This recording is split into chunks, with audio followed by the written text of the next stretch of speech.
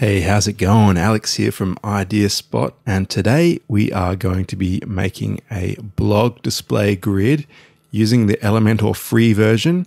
Now, I know you might realize that the Elementor free version doesn't give you any blog grid. I'm going to show you how to work around that and put your blog display on your website using the Elementor free version.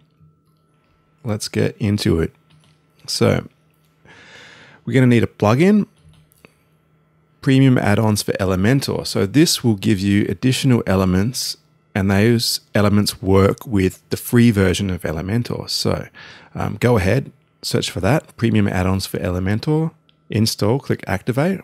Then let's make a blank page and go into Elementor. So here we go, we've got our blank page. Now, once you've installed those premium add-ons, you're going to get all these new elements in your Elementor menu. So the one we're looking at is Premium Blog. So this is something you don't get in the free version of Elementor, but just by adding a free plugin, you can add in your blog grid. So by default, you've got this fairly long excerpt, 3-column grid layout. Let's get that a bit more attractive in terms of its layout. So let's go to display options.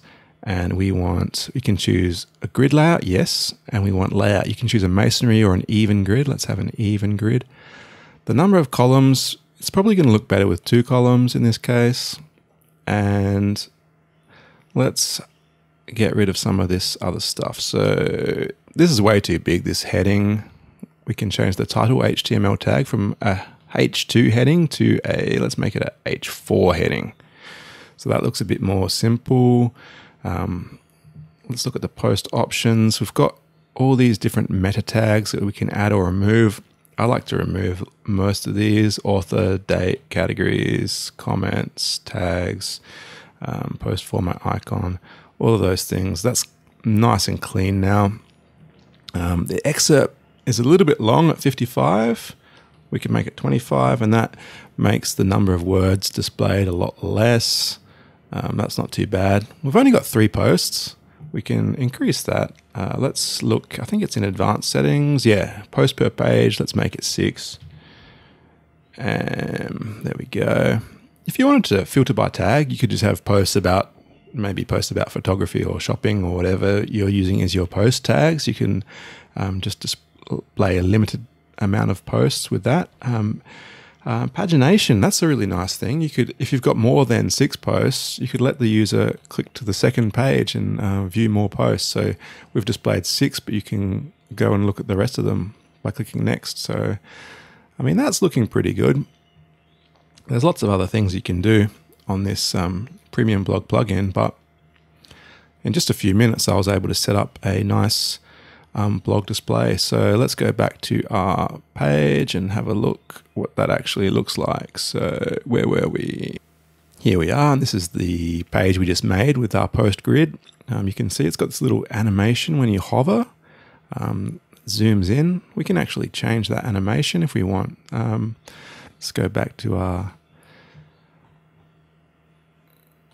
post grid and hover effect. We've got zoom in. We can have all these different effects. Blur, so it blurs when you go over it. You could have, I really like bright. That's a pretty nice effect. So let's hit apply and update. Now let's have a look at our page again. Let's reload.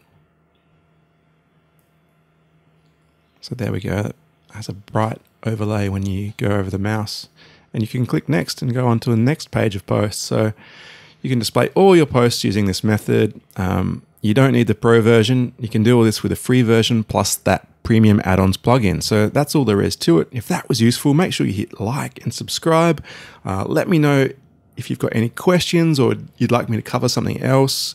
Happy to help. Thank you, and I'll see you next time.